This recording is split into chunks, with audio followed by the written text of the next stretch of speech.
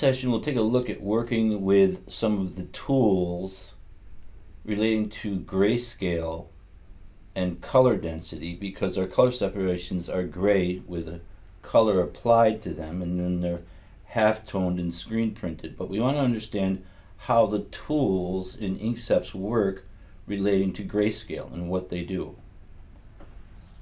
I'm going to change my shirt color to white. Click off, and we'll come down here. Now this is a grayscale going in 5% increments up to black from white. If I go to the tone curve, here in the center is the midtones. If I bring that down, I'm bringing the density down in darkness and making it darker. If I bring it up, I'll make it lighter. Now if I want to do an effect where I just want to affect the lighter color, I could put a node here or a dot on the curve here, which is set to straight mode, then come here and I'll start affecting only the lighter colors, but the colors beneath 50% won't be affected. And I'll bring that back down here.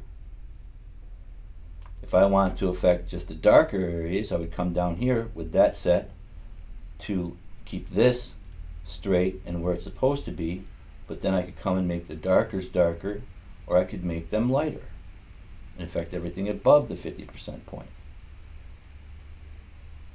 If I want to start over, I just reset. If I want to go up into the lighter colors and make some adjustments that way slightly, I can do that coming up from the lighter area. So what you want to think of with the tone curve is down here is the black or darker areas of the color, and up here is the white or the lighter areas. So wherever I'm working with this, if I come down here and start pulling down on the black, I'll start affecting the black. And we'll reset that, and that's your tone curve. Now this is saturation. If I bring this up, you'll see it starts pulling the darkness down through the app to the halfway point. And if I go up, I'll start pulling the colors into a lighter color.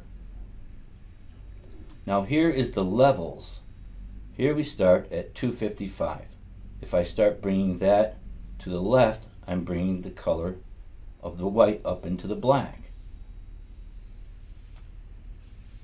Here is 0.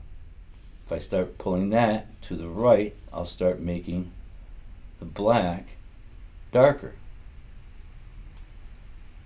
This works primarily with the midtones, and you can see as I pull this up, I'm pulling from the midtones up.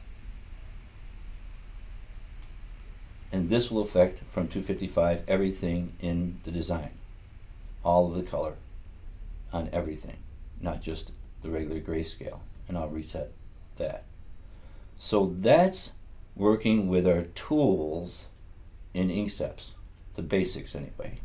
And you can load some color separations and grayscales and just do some practicing with them, and you'll become very efficient. Now I'll go to a separation here. This is a 6 color. Looks like a grayscale. And I'll turn the original on and off. We can see it's absolutely accurate. If I pull back the black, I'll see that there is some color in there. Very faint, but there's a blue in there, or some type of blue. I'll turn that back on and I'll go to my split view mode. I'll go to the red, we won't see anything there. I'll go to the yellow, we won't see anything there, I'll delete that. I'll go to the green, and I'll delete that. I'll go to the cyan, I can see that I've got some faint color in there. And then if I want with the tone curve to see what I'm dealing with, I can pull that down and see, well, that's what I have in there. So by working with the tone curve, pulling down into the darkness, I was able to bring that grayscale color density out so I can analyze it. I'll reset that. I'll take that cyan and then I'll look at the blue, and there's quite a bit of blue.